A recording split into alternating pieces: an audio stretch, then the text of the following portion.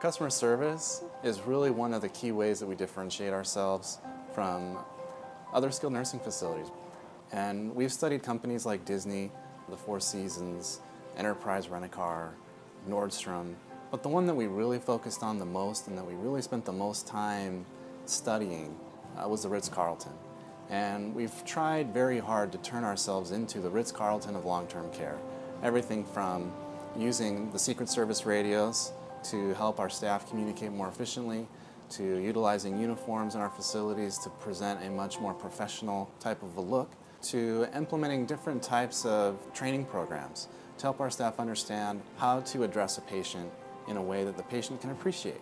Working with other companies, you're a therapist, you're given your patient caseload, you go and treat the patients, of course you do it clinically, but there isn't really that emphasis on the cultural piece of it. And by that I mean how to interact with the patients and their families, how to really provide that customer service. And we actually have a definition for service. Each letter in service stands for something.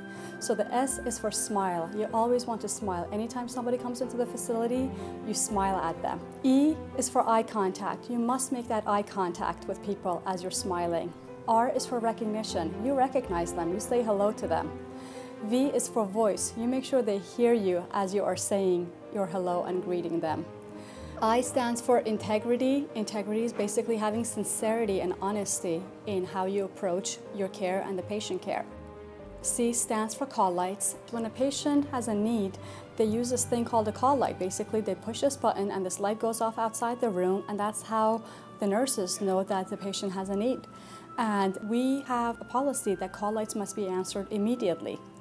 And E stands for everyone. That means everyone upholds the service definition. So the person who works in the kitchen, the dietary aide who is delivering a tray out to a patient in the hallway, he will smile, make eye contact, and recognize the person he is greeting in the hallway. We'll focus on what their needs are, try to make it as comfortable and happy an environment for them as long as they're away from home until they can get back there.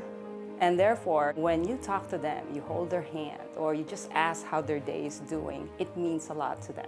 They're always telling us, we love this place, it's so nice, everybody's willing to answer your questions or, help you out with whatever they might need. Even just smiling. Smiles are very important. Makes a person not feel so intimidated when they're maybe approaching you to ask you a question or anything like that. Even just to walk down the hall, just make them feel comfortable, make them feel like they're in a happier place, especially since they're not at home. We put a lot of emphasis on culture and how we are able to develop a lifestyle in our facilities that would best exude the way we care for our patients.